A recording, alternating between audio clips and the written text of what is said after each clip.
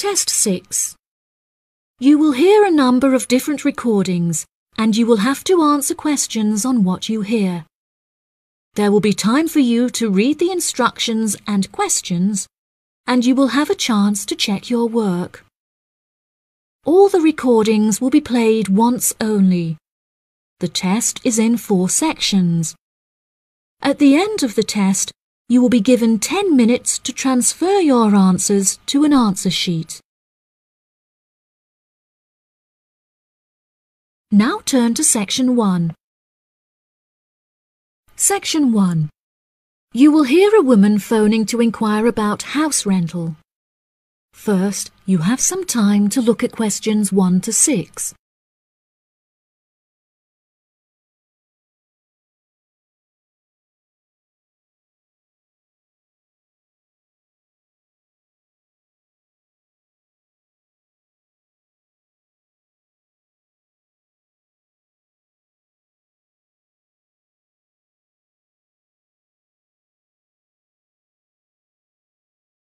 You will see that there is an example that has been done for you. On this occasion only, the conversation relating to this will be played first. Hello, thank you for calling Iris Rentals. How can I help you? Yes, hello there. I'm ringing just to make inquiries about renting a new property, and I came across a listing on your website that I'm interested in. Oh, yes. I'd like to find out a few more details if I may. Yes, of course. Can I take your name? It's Mary Collins. The name of the woman is Mary Collins, so Mary Collins has been written in the space. Now we shall begin. You should answer the questions as you listen, because you will not hear the recording a second time. Listen carefully and answer questions 1 to 6. Hello, thank you for calling Iris Rentals. How can I help you? Yes, hello there. I'm ringing just to make inquiries about renting a new property, and I came across a listing on your website that I'm interested in. Oh, yes. I'd like to find out a few more details if I may. Yes, of course. Can I take your name? It's Mary Collins. OK, Mary. I'm just searching our system for the property details. Is there any information in particular that you were wanting? Does the house have a gym? No, the house doesn't have a gym. However, the house has a large swimming pool, which will be great for exercise and really refreshing during the summer. Oh, wow. That sounds lovely. What is the general layout of the house? This house is rather unusual, as the living room is located upstairs with the bedrooms, and downstairs at the ground floor is the dining room, which has a lovely view out over the swimming pool. Does the house come with a car parking space on the street? Oh, there's no need for that. The house comes with a big garage where you can park your cars, and there's also a lot of room for storage. It's attached to the house through a door in the kitchen. Oh, that's perfect. It'll make it far easier to carry my food shopping into the house. Oh yes, absolutely. You actually don't even need to take your car to do the shopping, as the local supermarket is just down the street. You can walk the distance easily. Really? How convenient. Is there anywhere near to the house where I can take my children to play? Unfortunately, there aren't any playgrounds nearby, but there is a park near the supermarket that would be great for taking your children for a walk. It would also be a great place for you to meet your neighbours. Yes, that's true. I love taking long walks in the park. I'm sure there will be a playground at the local school anyway. Yes, absolutely. The community has its own primary school, and there is a secondary school in the neighbouring community, so there are plenty of resources nearby for your children's education. Before you hear the rest of the conversation, you have some time to look at questions 7 to 10.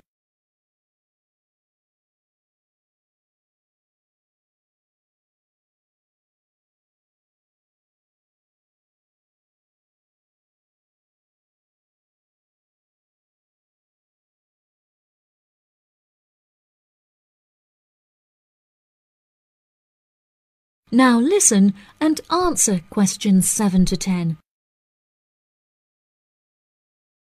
Okay, great. What are the rental costs for the property?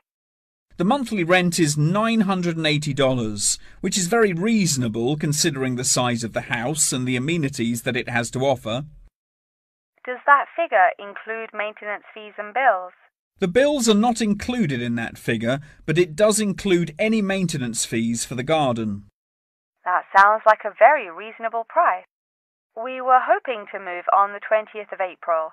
Will the house be vacant for that date? The current tenants of the property are due to leave on the 20th, but the cleaners will need a few days to make sure that the house is clean and tidy.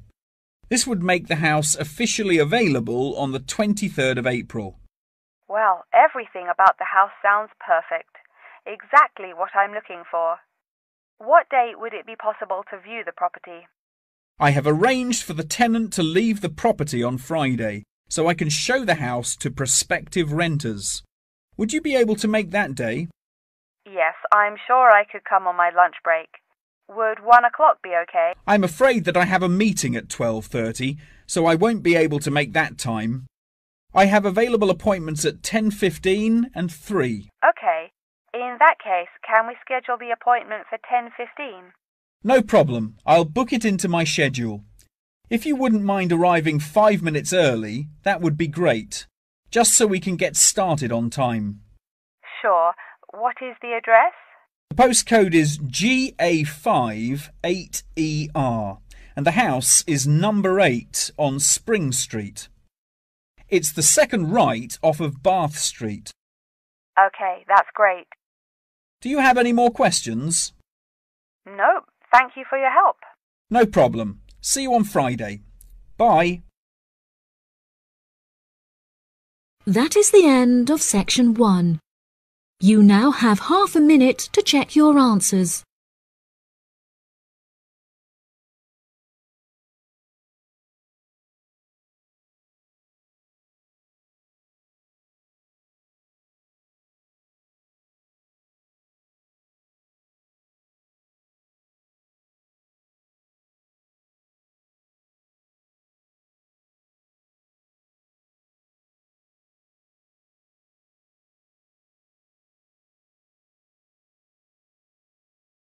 Now turn to section 2. Section 2. You will hear part of a talk about an Australian wild zoo given by a tour guide. First, you have some time to look at questions 11 to 15.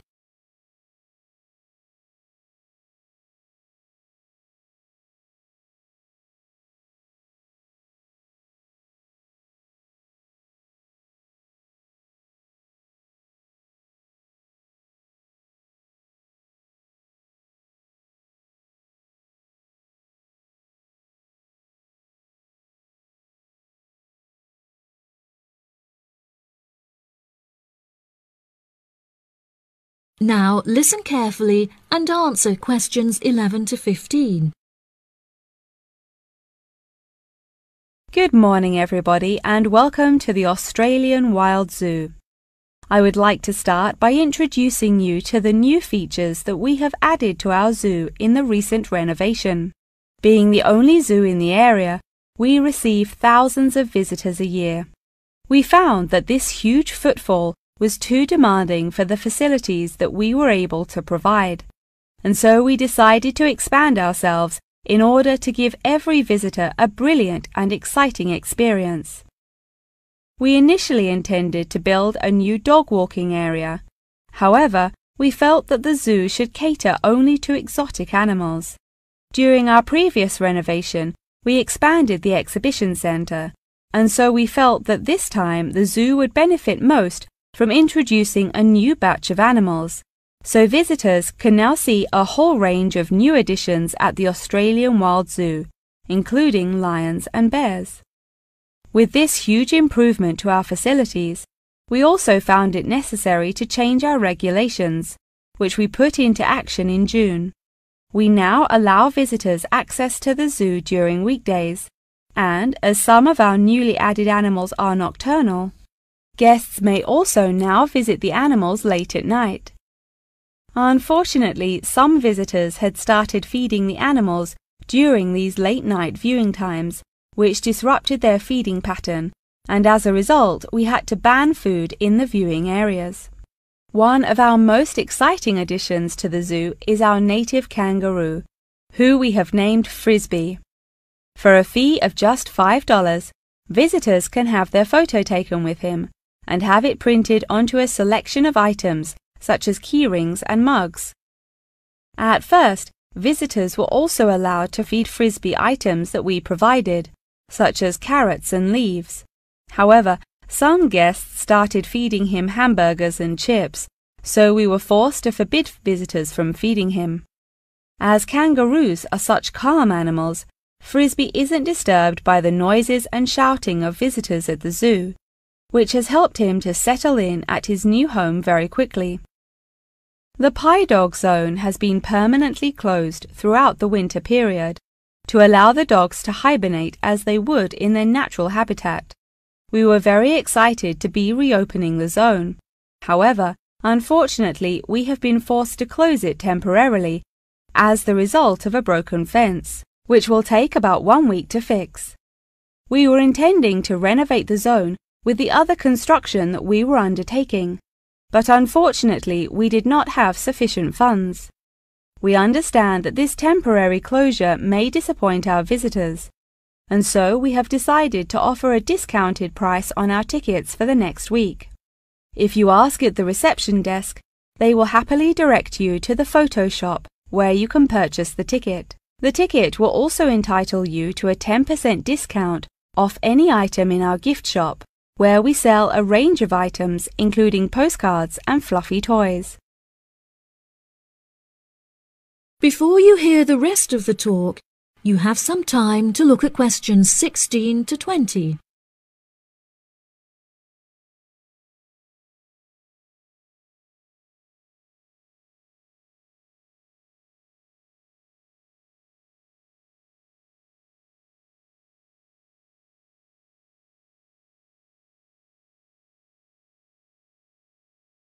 Now listen and answer questions 16 to 20. Now, we're currently standing at the gate, which is marked with the arrow on the map. Now, if any of you need to visit the toilets before we get started, they're right here to our left.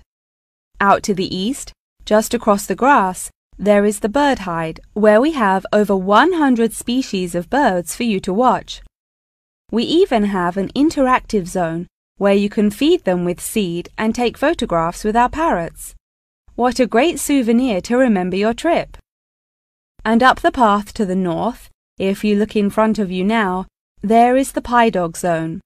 Although it is closed, if any of the dogs are playing outside, you will be able to see them through the fence. And then let's pass by the refuge. This area is a sheltered part for Brolga watchers who can use it to spy through binoculars. And after that, I suggest that you all visit the rest area for some cold drinks and snacks, as it is very hot outside. It is just at the northwest corner of the zoo. After that, you could cut across the path to the large rectangular hut, where you will be able to see our new addition of fierce lions. The mother has just had cubs, so it is really quite a rare thing to see. And around to the west, for those of you who want to visit Frisbee, our native kangaroo, he is in the circular-shaped hut just up the path to the left. Don't forget to have your photo taken with him. Now, as I mentioned before, you can purchase your discounted tickets at the photo shop, and this is also where you will come to collect any photos you have had taken at the zoo during your visit. The photo shop is located at the southwest corner of the zoo. Okay, ladies and gentlemen, enjoy your visit. That is the end of section 2. You now have half a minute to check your answers.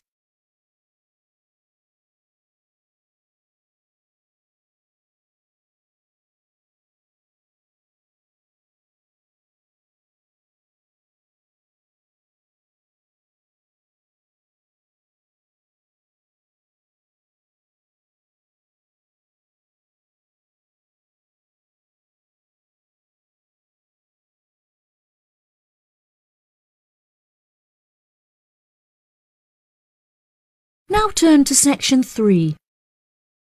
Section 3. You will hear a conversation between a student and her professor talking about a summer course.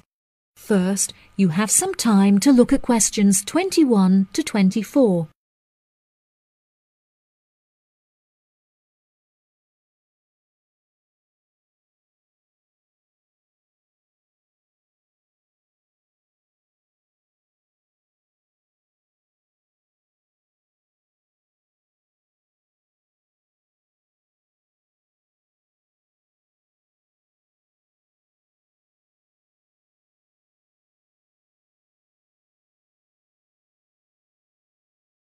Now listen carefully and answer questions 21 to 24. Hello, Mr. Thompson. May I speak to you for a minute? Of course. Please come in. I'm Alexandra Jones. I'm studying sustainability here at the university, and I heard about the summer course that you offer every year. I was considering joining the course and wanted to ask you some questions about it. Yes, of course. Please fire away. Has the course been effective in improving the environment? Yes, absolutely. We have seen great results. Last year we planted a small field of trees, and we have been measuring their oxygen outputs to see the benefits that they have provided to the environment.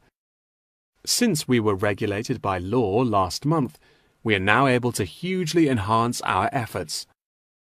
Our current goal is to introduce a lot more tree species to the plot so that we can establish a complex habitat and compare the benefits of each species. In order to do this, we need to get a lot more students involved in the project. So I am very pleased to hear about your interest. Well, the project sounds fascinating. I would definitely like to be involved. Absolutely. Over the years, we have received funding from private investors and from selling shares. But the biggest improvement in our research came from a government fund that we received in the first year.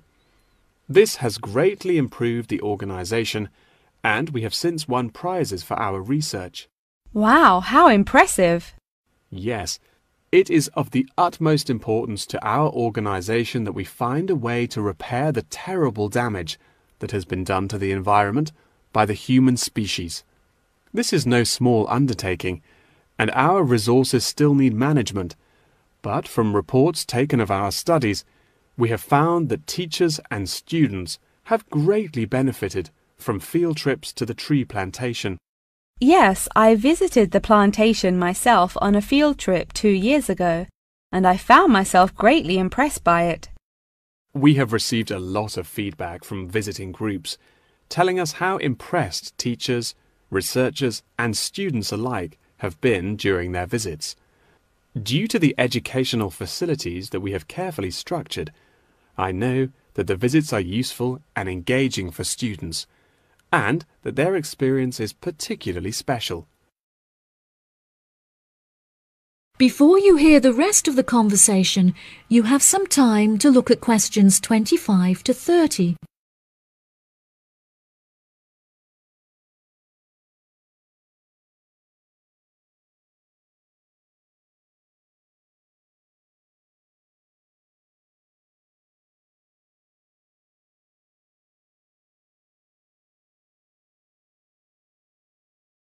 Now listen and answer questions 25 to 30. So, what is the particular focus of the organisation and the reports that it provides? I am personally very interested in soil erosion, so I knew that I definitely wanted to focus some of the report on this area. Before I set up the organisation, I looked up information on what areas were currently being researched, and I found that there were already studies into air pollution and water pollution. I obviously wanted to find a unique area to research, and so these were no good. I was tempted to look into the background of overgrazing, but the impacts of forest exploitation are far more devastating, and very little research has been carried out on this subject. So I decided that this should also form some focus for the report. Yes, that makes sense. What have you found to be the greatest benefits of the activities carried out by the organisation? I have found that the greatest benefits are not the ones that anyone can learn from a book, like how to collect data, but more importantly are life lessons that one can gain only from experience. Students who have partaken in the summer course have massively enhanced their confidence, which will prove invaluable for the rest of their lifetime. The people who partake in the summer course already know the importance of environmental protection, so it is not important that we spend time teaching them this. Students instead benefit from learning the importance of punctuality, as each day they have to wake up early to make sure that they are not late for their practical experience sessions. If I decide to attend the summer course, what will I be doing for the rest of the time when no activities are going on? Well, we unfortunately don't yet have a library on site, so you would be unable to read reference books, although you are obviously welcome to bring some books of your own with you. We offer a range of fun hobbies, such as games and painting, for students to participate in outside of their classes, so you could participate in one of these activities. We do not offer tutorials outside of the scheduled classes. However, you are free to interview teachers and ask them any questions you may have about the research. Well, the course sounds fantastic. I would definitely like to participate during the summer. Thank you so much for your help. No problem at all. Here is a form with all of the details. I look forward to seeing you there.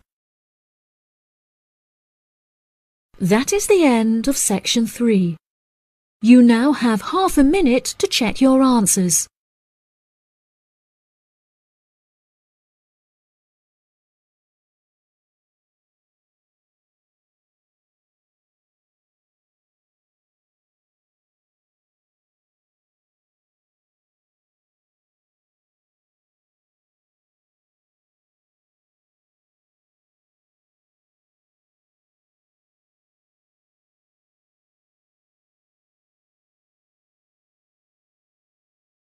Now turn to section 4. Section 4. You will hear the beginning of a lecture about the Roberts Company. First, you have some time to look at questions 31 to 40.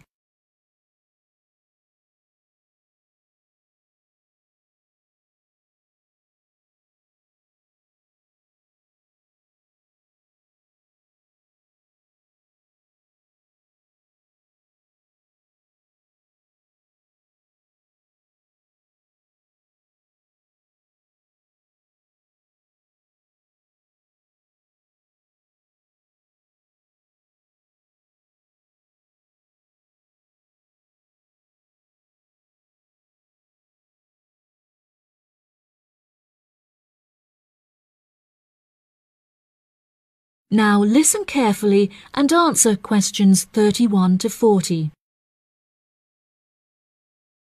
Good morning. In the last few lectures, I've been talking about the history of technology in the modern world. But today, I want to use Roberts as our case study, which is a company that develops complex camera technology for a range of industries and disciplines. Since the camera was invented in 1816, it has changed and improved dramatically, with cameras now in existence that can fit on the head of a pin. The company has been founded on a series of principles by which the company operates in its day-to-day business, the most important of these being to enhance the present development of camera technology. Roberts has a philosophy pioneering innovation, having been responsible for the invention of numerous technologies since it was founded by Dwayne Roberts in 1957. It has achieved many of its aims over the years, but its principles and founding aim persists through time, which is to explore new facts and imagine the unimaginable. The cameras produced by Roberts have a multitude of potential applications that are currently being explored. One of these is an anti-gravity camera that they aim to attach to a space satellite from where it will record live, high-definition video and provide fascinating new views of planet Earth. It could also prove useful in exploring other planets by providing researchers with never-before-seen images of the universe. Roberts are also experimenting with attaching the cameras to small drones that will fly through the rainforest in search of plants that could be used to develop future medicine. The camera also has the potential to be used on the roads.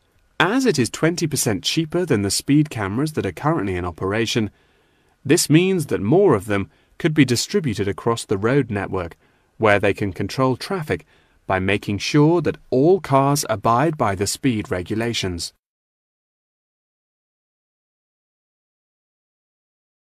Despite this diverse range of potential applications, the cameras are presently used for very different, more domestic purposes. Roberts' cameras are presently used as nanny cams, which allow parents to watch their nannies to ensure that they are responsibly attending to the children that they have been employed to care for. These cameras give parents peace of mind and more control over their child's welfare whilst they are at work or otherwise occupied. The highest sales of the company are in toys that have the cameras hidden within them. This clever idea means that the cameras are camouflaged from view and do not look out of place in the child's nursery. The toys are also very robust, so children can play with them without damaging them in the process.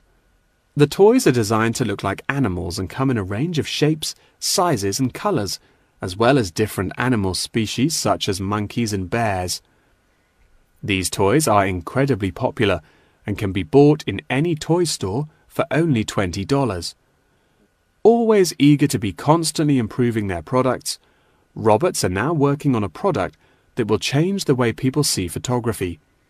This new contraption is a mini camera that is built into eyewear such as glasses and sunglasses, where it can capture the world as you see it. Holidaymakers and tourists no longer have to carry a big, heavy camera around with them on their travels. They can instead purchase a set of eyewear with the built-in camera, which will capture the moment with a simple tap. Roberts are also developing a model of this tiny camera for use during medical procedures and operations. The camera will be used during non-invasive keyhole surgeries to enable the surgeon to see what they are doing inside the body without having to make a large incision. This innovative application for the camera could make surgeries a lot faster, and the saved time and energy will also make it far more efficient. As the patient will no longer have to undergo a large incision for their surgery, it also means that their recovery will be much faster with a greatly reduced chance of post-op infection. If any of you have an interest in working in this field of technological invention, Roberts is a very diverse and fast-growing company that would be a fantastic internship opportunity. Every year they organize a series of competitions where entrants stand the chance of winning a place in their internship program. So I would suggest that all of you enter. That wraps up the lecture for today. Please remember that attendance is mandatory. That is the end of section 4. You now have half a minute to check your answers.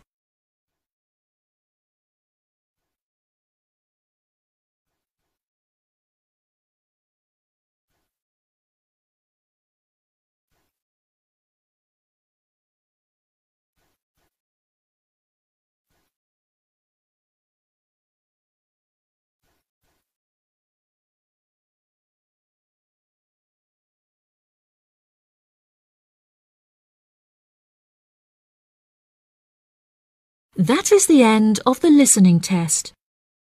In the IELTS test, you will now have 10 minutes to transfer your answers to the answer sheet.